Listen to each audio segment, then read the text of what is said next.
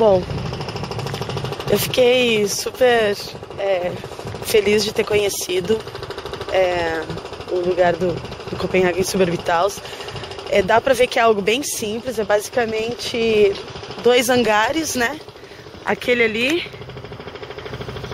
onde é uma espécie de escritório e armazenagem de material, de oficina, e o hangar, que é o que a gente teve, que é um pouco maior, que é onde eles desenvolvem os protótipos de espaçonaves. Mas dá para notar que é uma região aqui de Copenhagen que tem diferentes hangares, cada um deles, uns bem maiores, bem grandões mesmo. Olha aquele lá enorme.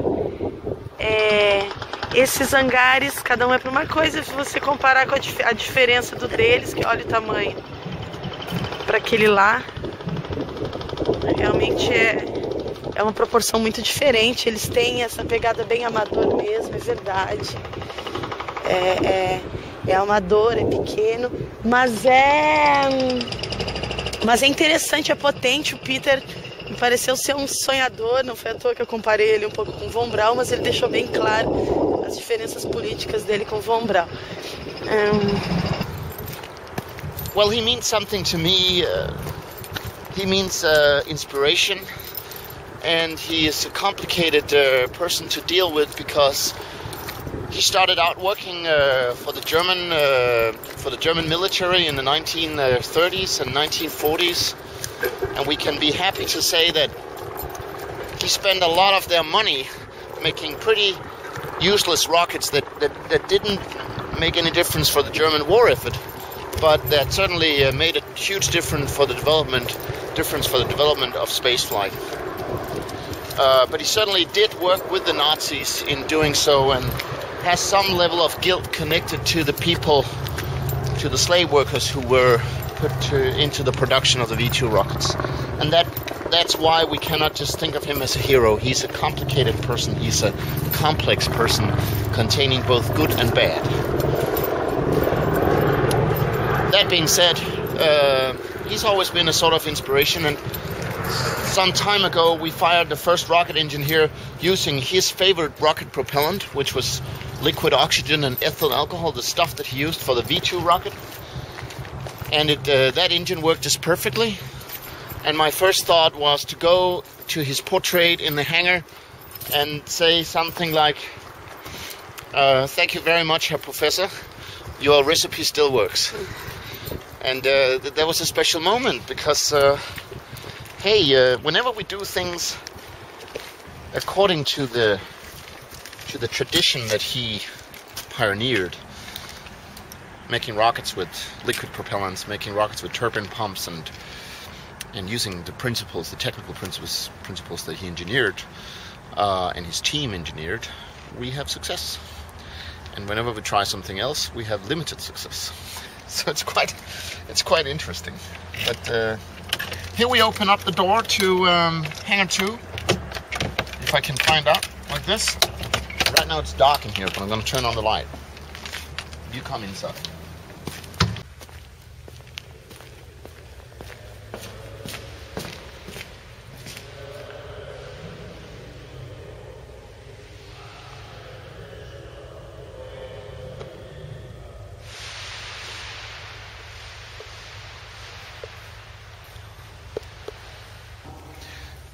The one project is the spacecraft, and the other project is the booster, or rather all of the mechanics that is required to take the spacecraft into space. And we have divided the project between Christian von Bengtsen and myself, so that he is managing the development of the spacecraft and all of its systems, including navigation, recovery, spacesuit, survival at sea, all of those things. That's Christian's department. My department is the development of the booster, the launch pad, all of the stuff that brings the spacecraft into space. And this is the way we've divided it. If we go over here, we can see a 1/10 scale model of our future spacecraft. It was used for experiments in a wind tunnel to verify the aerodynamics properties of the spacecraft. And then he has had a larger model built. Over here we have one of the two soft sides, 1/3 scale models. See, it's the same geometry. This is used for another experiment, but it's also to verify the aerodynamic stability of the capsule during two different phases of the flight. And finally, over here we have a full-scale model, which is being used to find out about how to set up the interior of the spacecraft. It has two sections. This is the bottom section. You can see it's the same geometry as over there, and the top section is standing over here. So Christian is really building the spacecraft. He's designing the spacecraft in a process involving different sizes, and he's very systematic in doing so. Finally, after this boilerplate has been flown and experimented with, he's going to build a version, the ultimate version, in aluminium, in light metals, and it's going to be equipped with the heat shield and everything, and the full system, all the electronics for a manned flight. And it's, again, step by step. You don't just jump into it and say, hey, let's build the final spacecraft day one. This is really the challenge of things, is that you have to take it step by step. This is my section of it, the propulsion department, where we built the rockets. This is the one we're looking at here, this Silver Bird, is a rocket booster called the Heat 2X2, because this is the second rocket of 65 centimeter diameter that we have ever built. We launched one of this size in 2011, and now we have refined the design immeasurably, and we have switched to the von Braun propellant using alcohol and liquid oxygen as propellants. This aluminium rocket is more powerful than anything we have ever flown, and it's actually the most powerful amateur-built rocket in the history of amateur rocketry. I have no knowledge of anybody ever coming close to this one. It uses a full-blown liquid propulsion system. We have the tanks here, which is almost the 80% of the length of the vehicle. That's just propellant tanks. They contain about 1.2 tons of rocket propellant. And then in the back end, we have the rocket engine. It resides in here. We cannot see much of it, but it's inside this riveted structure. And it releases a thermal energy comparable to a small power station in the order of 150,000 horsepower. And that consumes the propellant in here in just 90 seconds. 1.5 minutes after ignition, the fuel tanks are empty. But at that time, this baby is flying 3.5 times the speed of sound and traveling at about 60 kilometers altitude. And when you're going that fast at that high altitude, you don't stop on a dime. So potentially this rocket can reach about 100 kilometers altitude. At the top of it, we have a section lying over here containing parachutes, which allows it to be recovered. It can land on the sea. And on top of the top, we have a capsule that is a model of our future manned spacecraft. So it's a tiny model of it that is used to test the re-entry mechanics. Is it going to melt during re-entry? We're having very high temperatures and so on. So we have to test parachutes, and we have to test the heat shield and all of these things with this capsule. Because of the capsule, we're not getting as high as we would without the capsule. It weighs something like 80 kilos in order to fall with enough energy to test the heat shield. So from my perspective, it would be perhaps nicer to have a second stage on this one. We would be able to launch to the altitude of the International Space Station if we had a second stage on it. But our mission goal at Copenhagen Suborbitalls is to produce a spacecraft where humans can go to space at a very small cost, not for commercial purposes, but because we think it would be wonderful for ordinary people to be able to do such a thing, to build the rocket from the scratch and ultimately fly into space. To demonstrate that that's possible if you desire it enough is basically our mission. Do you think this is a way to help the Earth in times of fucked ecology, like Anthropocene times, or it's more about like an ontological movement, people just are going, taking possibilities to go away from the earth. How do you feel this? Mm-hmm. I think the best thing that one can say about what we do here is that it's a demonstration that ordinary people can do a lot more than they might think they can. Traditionally, spaceflight has been the regime of governments. It's the United States, it's Russia, it's China that has done this sort of thing before. Actually, those are the three nations on the planet that has ever launched a human into space. Now, what if some people from a small Scandinavian country, without any government backing at all, managed to do the same thing? Now, that would be interesting, that would be funny. And it's possible because we live in a world today where communication has been so much easier. We can obtain contact to people with different skills very easy using the internet.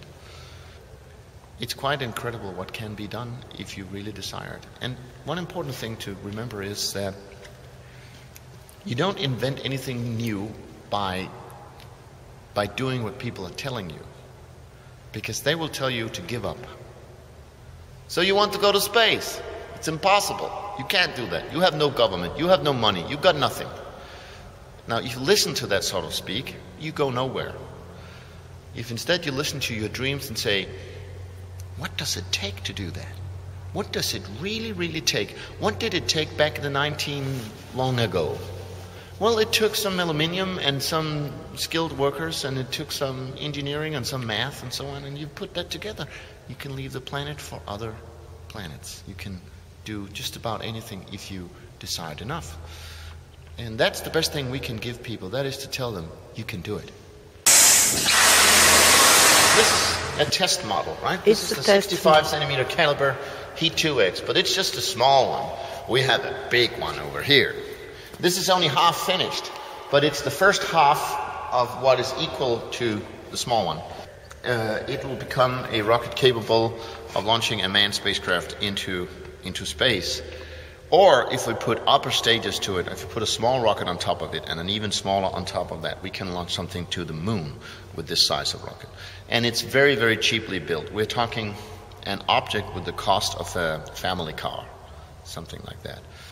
We're using a lot of ordinary things to make it work. None of the stuff that's here is very high tech, and basically could be built anywhere. And so that's an important step. I just wanted to show that we have the super rocket under construction here. Okay. And compare it to the smaller one. Do you think you'll go inside of it, Peter? Definitely. But you just have to remember it's a step. Okay? It's a step. You don't go in and you build the moon rocket day one. You build a smaller one, you refine that. You build a bigger one, then you refine that. Then you build the prototype for the biggie, like this one is. And you fly a couple of those before you put a man on top of it. We have some other components here that I think is funny. Look at this sphere. We made this. It's always been a challenge to produce a high pressure, very light tank. And this is potentially the third stage for this one, allowing it to become a moon rocket. This is potentially, and that means this is a prototype again, like this is a prototype. Everything you see here is not the ultimate. It's always something that's going to be something that's going to be something that's going to be the real thing. Okay, but this is just a test experiment. But the funny thing is we made a sphere tank using a high pressure water washing machine that is used to buckle these sub-elements so that they are round. And then we weld them, and that makes up a complete sphere. And this is a very, very light tank and very, very strong tank used for propellants for the third stage. And it's been a challenge for me for many years to be able to make spheres from flat plates. You know, originally this was just flat plates like the ones lying over there. And this option, this political option of you guys to put everything in open source, put all the information about your process on the internet, from where it came from, when it started to be a political action. That's a wonderful question. Why do we do everything open source, and how do we organize this? Well, the wonderful thing is that, or should I say the terrible thing is, if you are von Braun, you work in a military program or in a government finance program or even in a program with private finances. And in such programs, everything is secret. Don't want the other competitive companies to know how they deal with things, how they solve their problems. They keep things quite secret and very much within, corporate space. So if we were professionals, we would be put under this situation. We wouldn't be allowed to tell why we do it, how we do it, or any other thing, it would be all secret. The wonderful thing about being amateurs and independent and open source is that we can tell everybody about how we work and why we do it and what we're thinking about when we do it. So we do that. We make videos, we make lots of things. We make the blog. Every week I write 2 or 3 stories on The Engineer, a Danish magazine where I share all that I think about, and Christian does the same thing on Wired magazine.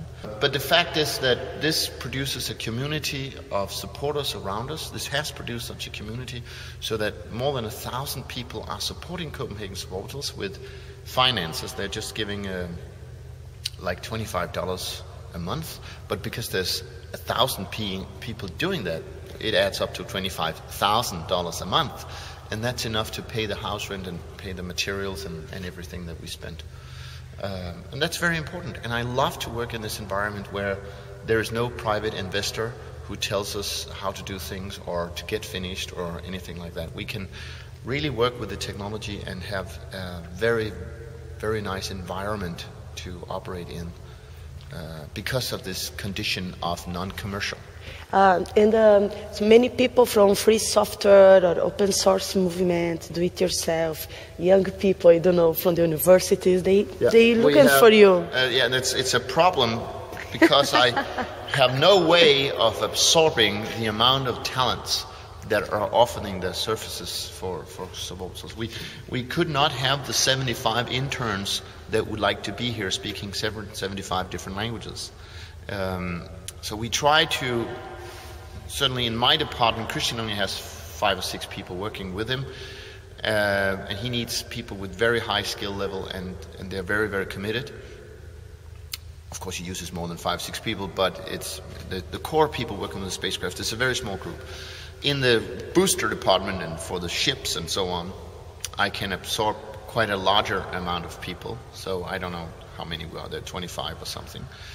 Totally, we're 55 people working in Suborbitalls, and we share a lot of the group. Christian uses the same electronics people as I do, and so forth. But it's not possible for us to absorb the number of people who writes us every month that they would like to join. So I have to very carefully select people and put them into the organization in such a way that they will not scare away the people already there. And the problem is that you come into an organization that already has a lot of good people, and you have to take part not just in the technical things, but in the human things. You have to become friendly. You have to become a friend with the others. We are a group of comrades, and you have to penetrate this atom and become one of the particles that makes up the atom without breaking it apart, which is really the best way of describing it. What's interesting is that we can see that when people get in, when they join the atom, when they join this Suborbitalls atom, they stick. We don't lose anybody. People who have gotten into the project stick to the project. We actually have lost like 3 persons over 8 years, over 5 years, and that has always been that they either moved to another country. Well, that's the only way we've lost anybody. People have moved to other countries. If they stay in this country, they will remain active and they will work with the program. And that's quite incredible that it happens. Yeah. It grows, and when it grows, it becomes more interesting to join it. And because it's getting more interesting to join, people join. But because they join, it gets larger. And that means you got more stuff happening, and that means more people will join. And there's actually no stopping this except the size of the planet. Imagine that. Maybe someday we're going to be 100 people or 200 people working here and thousands of people supporting it worldwide. That is possible. We could become an amateur space program that would, on a regular basis, put people into space or do other fantastic experiments. I still dream of building or rebuilding a Zeppelin or a rigid airship or something. There are so many crazy things that you could do with that sort of an organization.